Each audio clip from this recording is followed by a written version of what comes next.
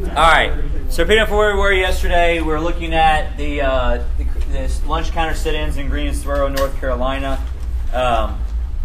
We were saying yesterday that there's 4 black gentlemen from Greensboro, North Carolina who want to challenge these lunch counter tabletops nearby from where they are. There's college-age kids, so you see a picture of them right here on the screen. They go sit down at this lunch counter at Woolworth's in Greensboro, which was a common department store back in those days. It also had like a lunch counter as well, but usually it was for whites only. So the 4 of them went and sat down at the counter in the whites only section, and then they weren't served all day long. And you can, like I said, you can see a picture of them sitting there back when this happened. They keep coming back each day to do the same thing, and it generates more and more attention. So as time goes on, people begin to kind of show up on a daily basis to come see this happening and begin to cause a scene essentially. Well, eventually, because they're violating store policy, you're going to see the police eventually come arrest them. So once this occurs, what's going to start happening is that there will be a group of local college-age kids who begin to organize themselves together to begin to try to replace them and come basically take shifts and come every day to sit at these lunch counters. And so they start to come every day. It generates more and more of a crowd. You can see a picture here where these people in the background are pouring drinks on them, yelling at them, spitting at them, those kind of things while they're sitting there. And it's whites and blacks doing this. And so this is going to go on for weeks. It's also going to lead to the creation of the Student Nonviolent Coordinating Committee, or SNCC. So it's also going to lead to the development of the Student Nonviolent Coordinating Committee. Yes? Why was white people what was it? It's whites. It's whites. Blacks and whites sitting down. I may have said it wrong. Sorry. Blacks and whites sitting down. White guys behind them pouring drinks on them. Sorry. You said you see the picture, they're pouring drinks. Whites and also blacks and whites. It's fine. It's fine. It's fine. It's fine. Sorry for the confusion. Anyway. So SNCC formulates as this new group. It's essentially kind of an offshoot of King's group, SCLC. It's also a nonviolent group that only tries to do these types of protests, but in this case it's made up of what kind of people? Students. College students, right? So these are college-age kids, and it's in the name too, right? They're doing a nonviolent protest.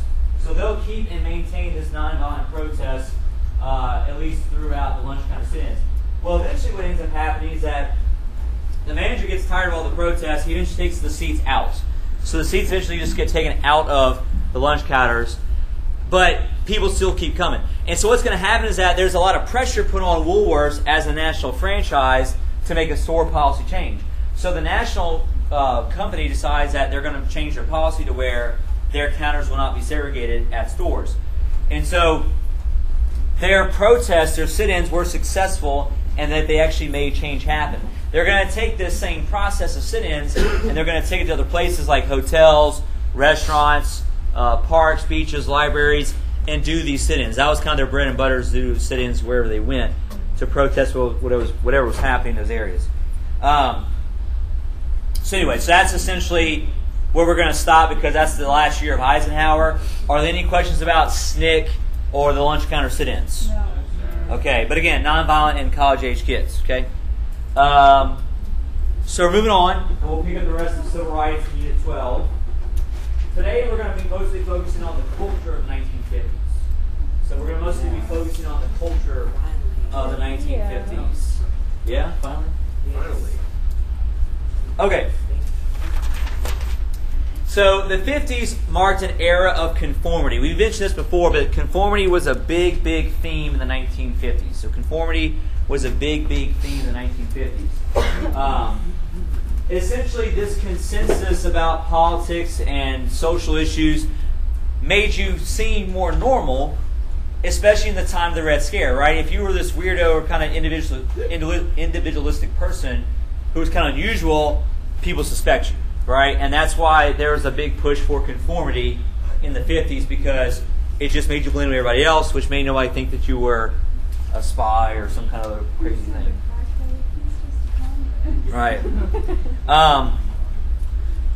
It's also, conformity is a huge theme of the 50s. Also consumerism. Just like the 1920s, people in general have a lot more money in the 1950s. We talked about how their income basically tripled in this time period.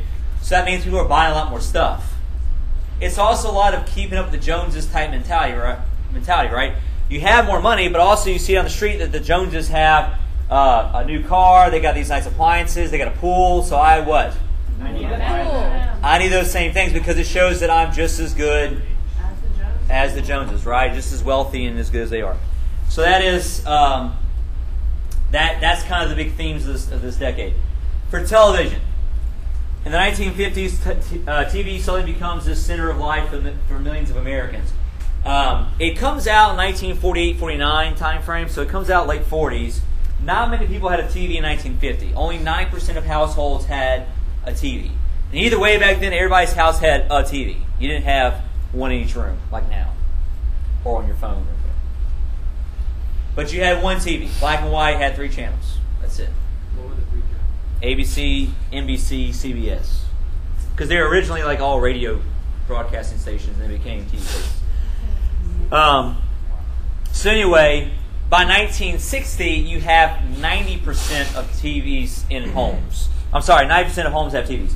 So 1960, you have 9% of homes have TVs by that point.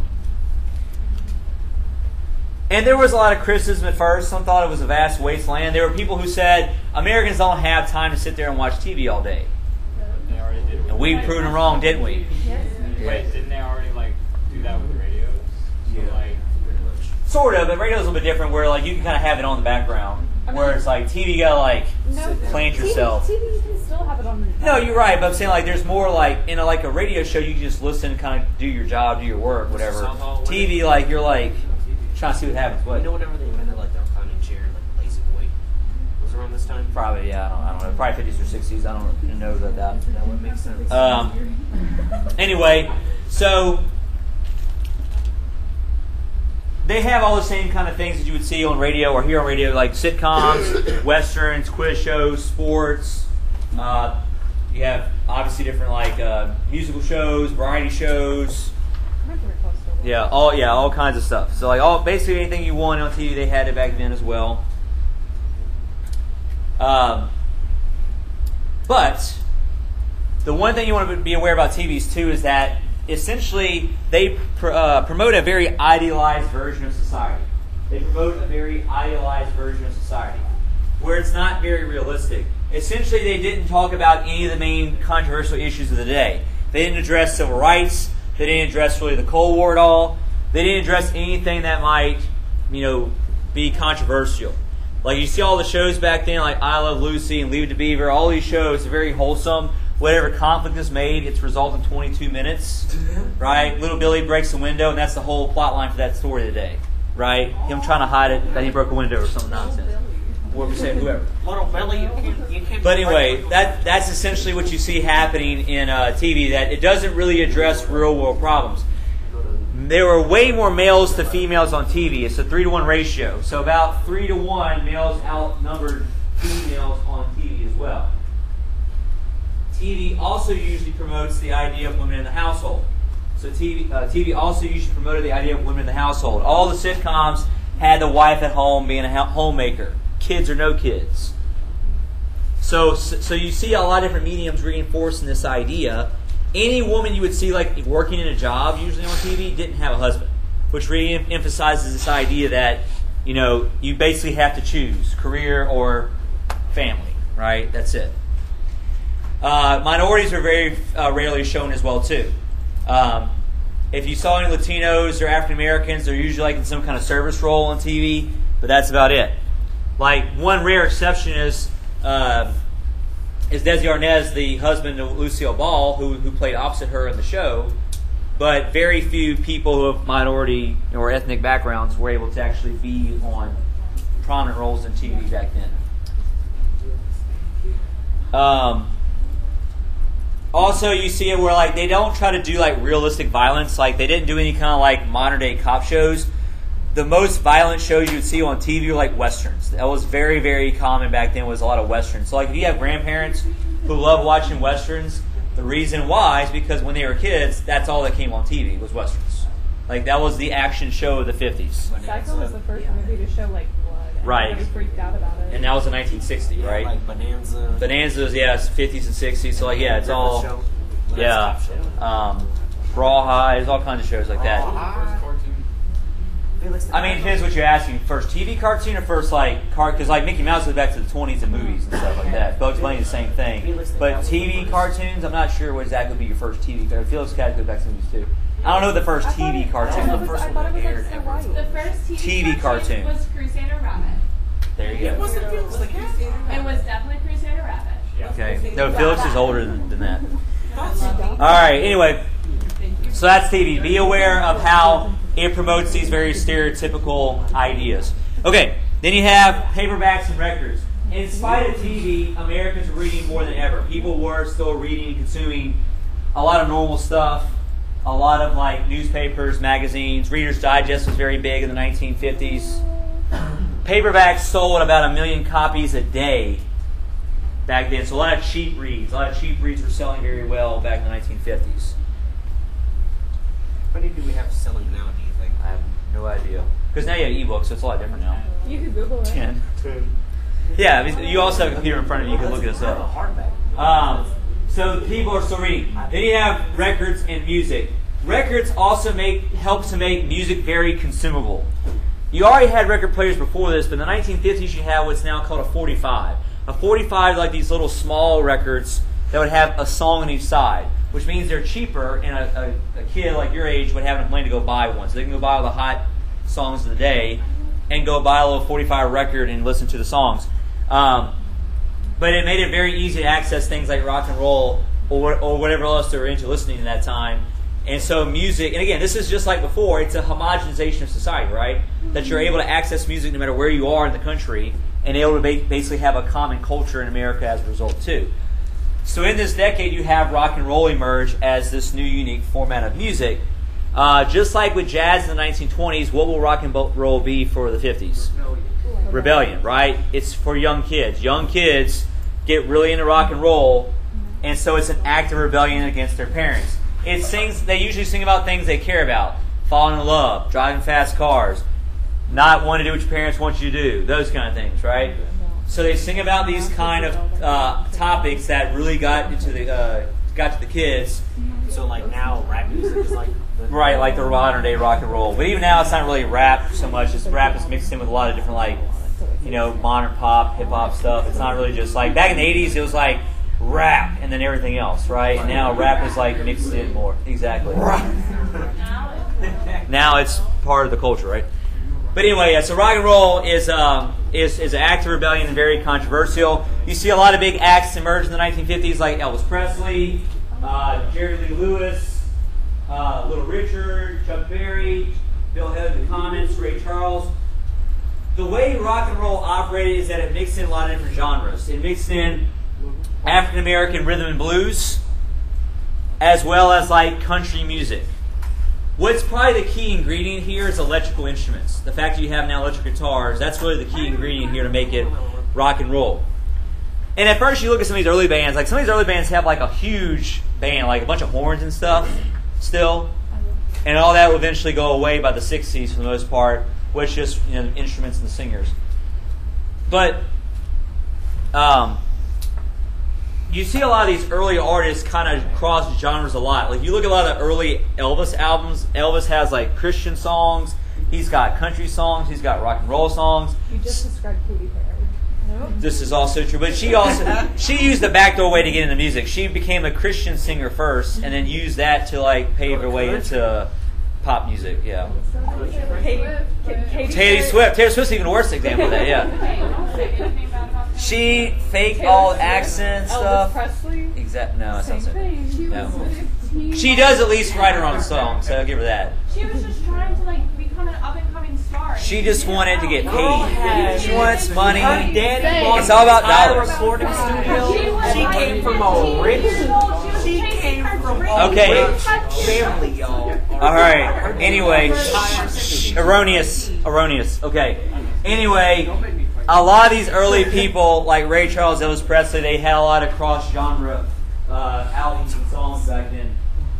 But like we said, it was an act of rebellion. It was cheap to consume because of records being cheap. But a lot of young people were very much into rock and roll back in those days. All right, advertising. So in all media, TV, radio, newspapers, there's a lot more aggressive ads. You have TV now, right? So you can play what? Commercials, right? Not only do you have ads on like papers and stuff now you also have ads on television. So there's a lot more aggressive advertising, targeted advertising. You obviously would probably play a lot of pro-women ads during the daytime to try to get them to buy things or be convinced to buy certain things. And it's also trying to get into your psychology. Like you see right here, married, no reason to neglect their stockings, right? So if you're at home all day being a homemaker, you should still dress up and wear stockings even if you never leave the house, right? And so this is tricky, right? If you have a housewife, she wouldn't usually get dressed up necessarily, so you got to convince them that they need to buy stockings and wear them even if they're at home all day, right? So what do women do that wasn't married back then? Just, tidying up, maybe have a lunch with the girls that day. Who knows, right? Garden a little bit. Go garden outside. Everything is like Cry at home. Yeah, that's in the feminine. No, I know. Yes, this is also true. It is? It is. She's right. All right, anyway. A lot of shopping centers begin to develop. Like you see the first shopping malls. Like Baton Rouge gets its first shopping mall in the 1960s at Bon Marché, which is not there anymore. It's where the giant Cox building is on Florida Boulevard. They also had the first credit card come out. So the first credit card that comes out in the 50s, it was called the Diners Club card, followed closely behind by the American Express card. But now you begin to see people having credit cards to be able to buy items they want to buy. You see a lot of franchise businesses and restaurants like McDonald's. Like Ray Kroc does not create McDonald's. He buys it out and he franchises it. So what he decides to do in every store is that every McDonald's, they do the exact same thing. It's structured the same way.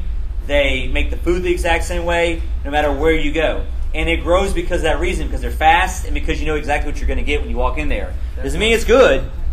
It just means you're going to get what you expect when you walk in, right? They don't do that anymore.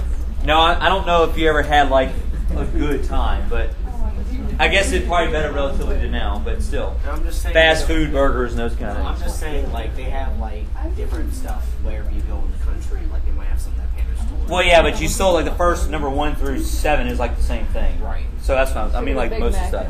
Yeah, Big Mac and all that stuff. But you see here, this is what a store looked like back then. It was very standardized and so on.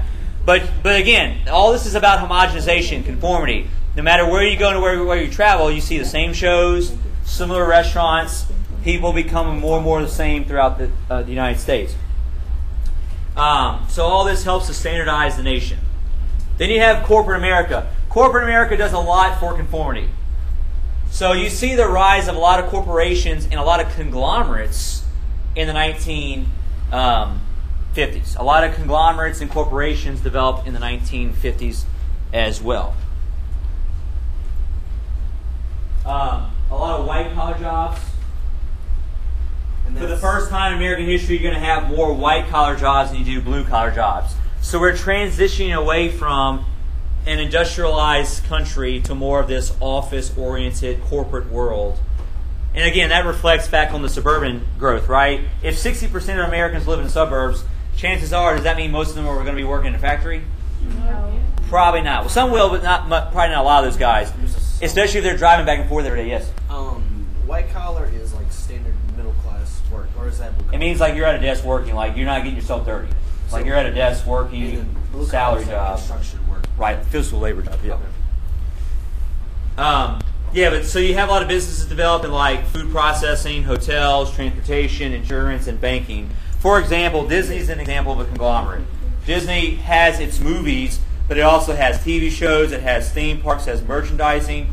It has a lot of different items that it does. It doesn't just do one thing, right? Like McDonald's does or something like that. So that's a conglomerate. Conglomerate, spell or spell like it sounds. C-O-N-G-L-O-M-O, rate. R-A-T-E-S. So more people are becoming white-collar jobs now, too. most companies are also now promoting conformity. They don't want any kind of individuality. They want you to be a team player and come in and help the company grow. Don't express really any individuality. They have a dress code. They also have a dress code. They all wear the same. Like you see them all wearing the same kind of suits, hats, dressing alike, looking the same. William White's book, The Organization of Man,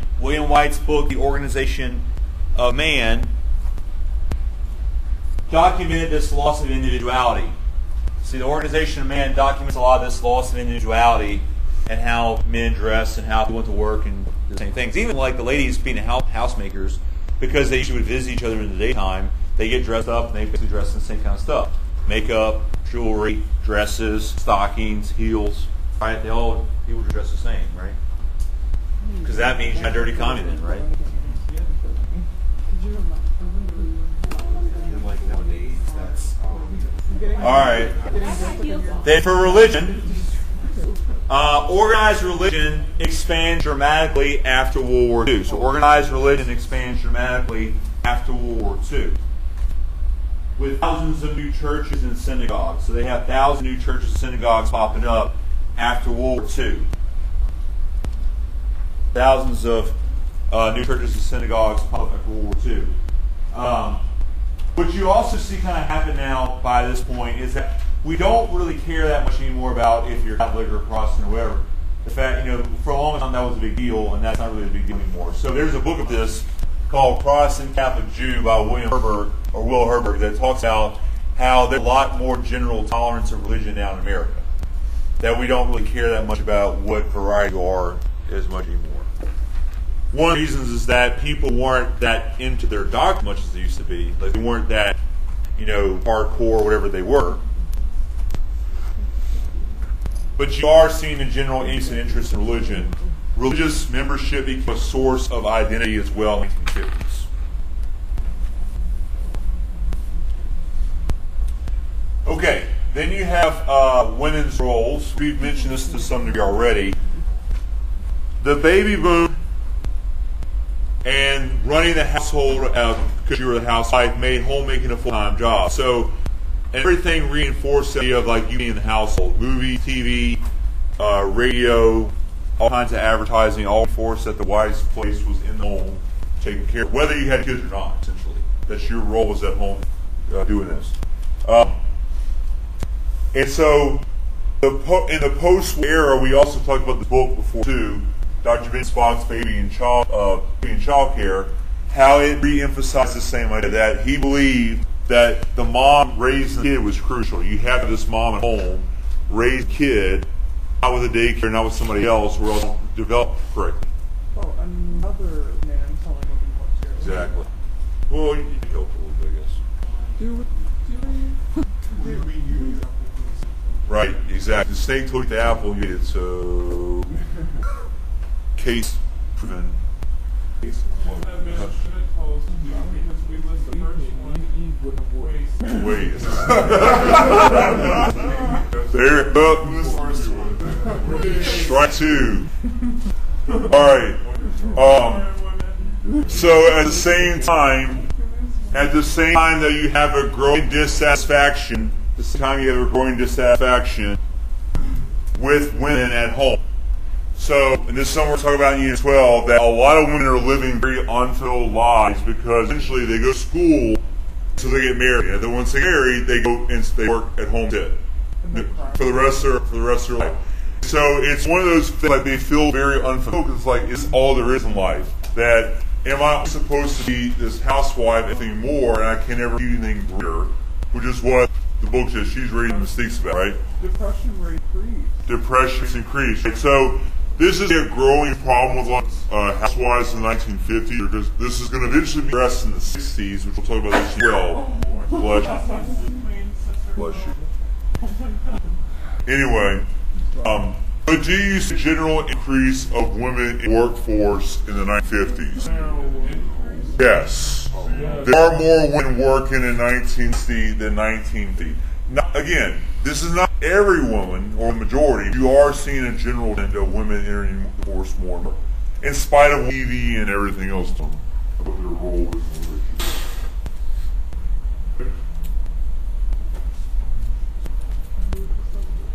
switching gears over to the last slide.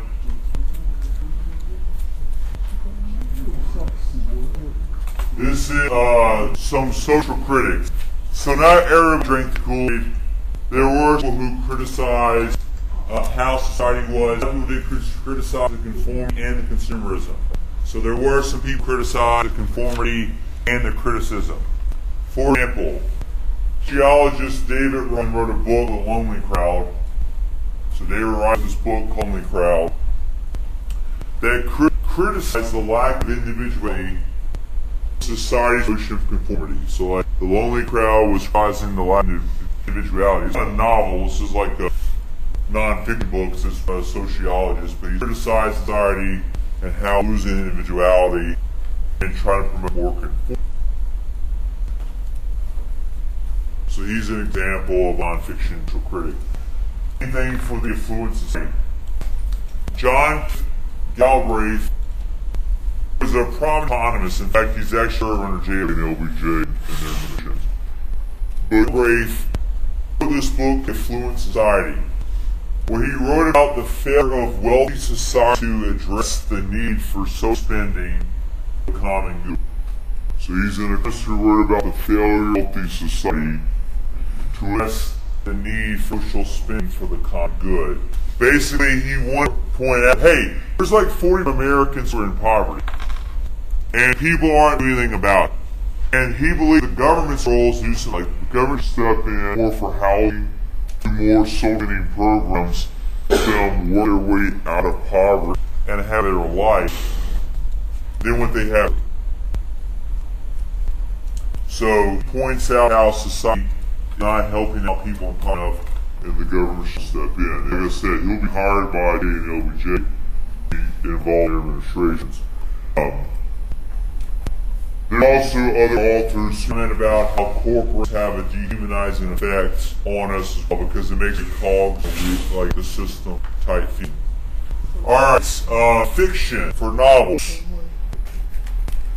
The more popular fictional novels is The Catcher in the Rye by J.D. Sawyer. What's it about, you know? It's about it's about this boy that it's about this boy that keeps these these boardings because he doesn't try, so he runs away for to New York, and like I don't know, like he does trust adults because as you're more like her, so all adults phony. Right. So that's saying that he basically believes that everybody is a phony, that they're authentic, they're not realistic. And that's how this is. All books are criticizing the authenticity. That people just kind of act all the same and act uniquely or whatever the case. I mean, big theme, well, we'll come in a second, but like, that's just what he's talking. 22 is another comes out, it's one by Joller. This is satire on the military and the city of war. They're about to make some minis on it, I think Blue with George. Blue or Amazon, dude. Catch-22 is this satirization like the military and how it was done. It reflection of the war in the time period too. The only reason it's Bandicles is it uses the word war, and that's the reason. I just want to use the word whore.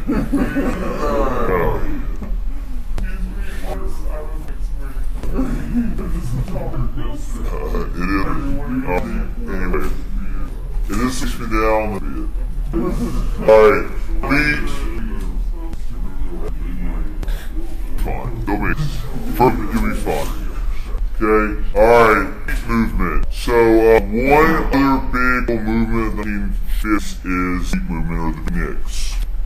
These are not hits, these are kind of the curses of the hippies in the 50s. But these are both rebellious writers and intellectuals who moved up the beat nation or the beats.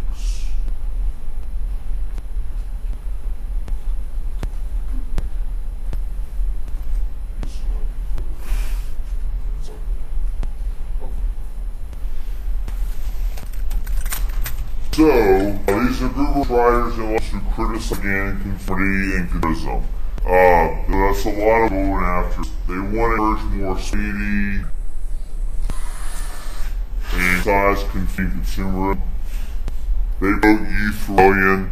The most work of this actor on the road.